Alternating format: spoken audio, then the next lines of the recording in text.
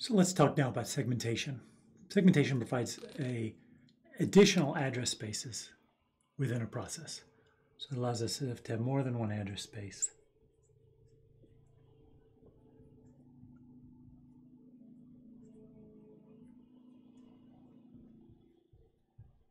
In a process.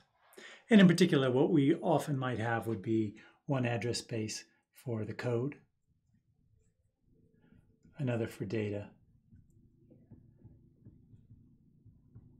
and a third for stack. So our code starts from, let's say, 0 to n. Our data may be from 0 to m.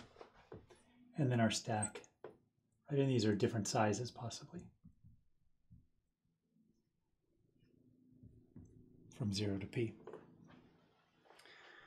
And then these code, data, and stack segments can actually be put together in memory. So we might have the code segment placed in the memory here, the data segment here, and the stack here. So there'd be some relocation that would happen of each of those. What that would require then is for every segment a base and limit register. So we'd have a base and limit register that would be used to take the code segment down to here, a separate base and limit register to take the data segment to here, and a final base and segment register to take the stack to here.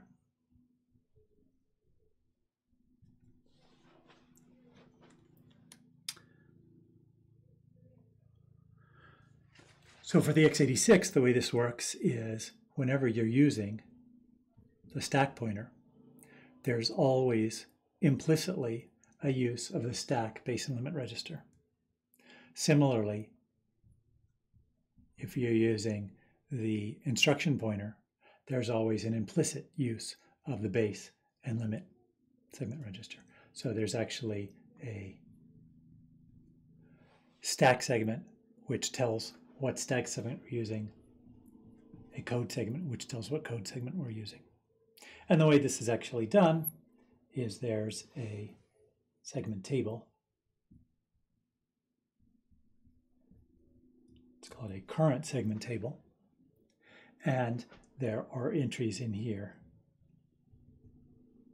So if the stack segment has value 2, that means we'd look at index 2 in the segment table. And the values in here would be a limit. We'd have a base. And then we'd have some permissions, some flags as well.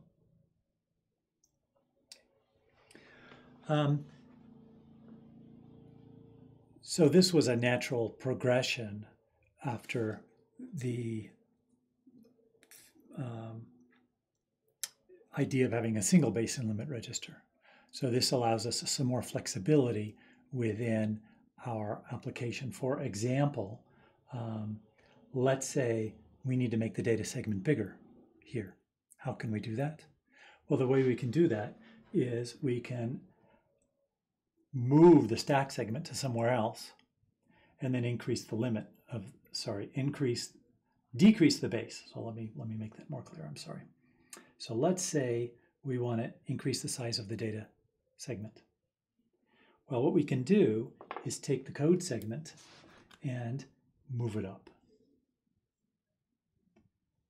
Okay, so this is now the new code segment. That means we need to change the space register. So the space register now points to here instead of where it used to. We freed up some space for the data segment. And now then we need to just update the limit to show the fact that the data is now larger. So what are the pros and cons of segmentation? Well, one pro is we can easily share segments between processes. Okay, that's handy, especially for a code segment, right? We might have multiple running Vim programs, but they can share the same code because that's actually read-only. And one advantage is we have no internal fragmentation because of the fact that we can make the segments exactly as big as they need to be to hold their contents. So we don't need to overallocate them in any way. Okay, a con is we still have to worry about external fragmentation.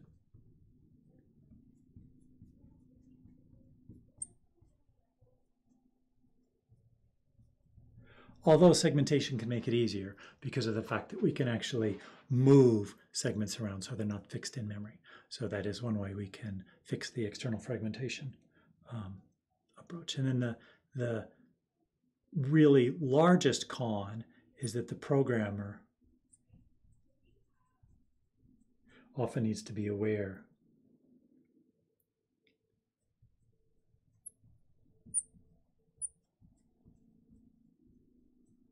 of segmentation.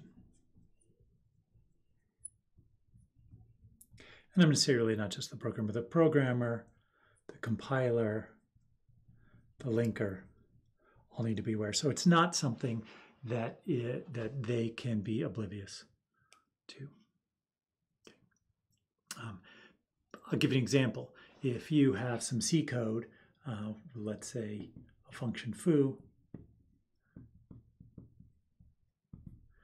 and you call another function f with the address of bar.